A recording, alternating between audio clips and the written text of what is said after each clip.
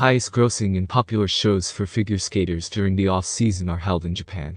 They're always sold out, and the organizers are trying to gather all the sports stars. For fans, these events are the only opportunity now to see a living legend on the ice, two-time Olympic champion Yuzuru Hanyu. He officially ended his sports career on July 19 after the Beijing Olympics, so now he devotes himself only to performing in the show. The large-scale tour fantasy on ice this year was remembered by many fans of figure skating. It was here that the American figure skater Johnny Weir, who was and remains a role model for Yuzuru, ended his professional career.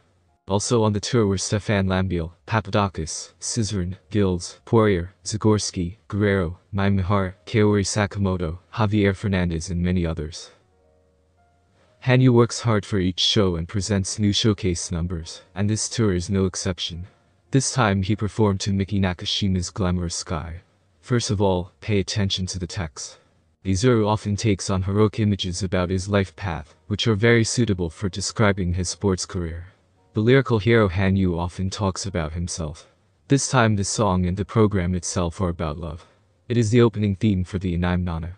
The plot is built around a difficult choice between a successful career and love, and which of these can actually bring true happiness.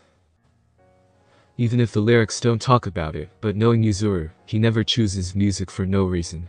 Most likely, he watched this anime and understands the true message of the song. Based on this theory, the program can be conditionally divided into two parts. Hanyu performed all the jumping elements one after another, and then the choreography began. This can be attributed to these two components. Jumping is about a career, and skating is about love and feelings. Despite the fast rhythm and fatal arrangement, the emotional background is tragic.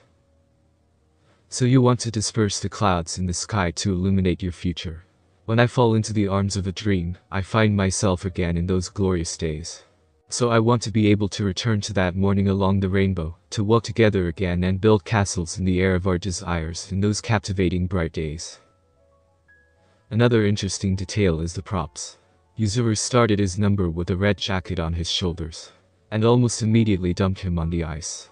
If the whole program is a search for a solution to the career or love dilemma, then this element of clothing is the answer.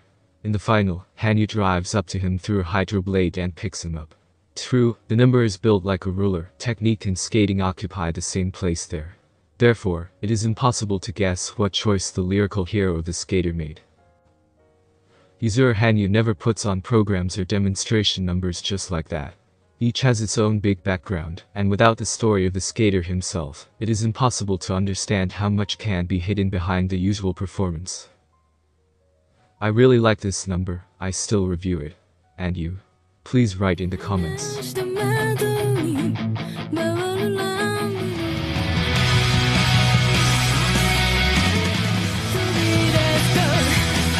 Blue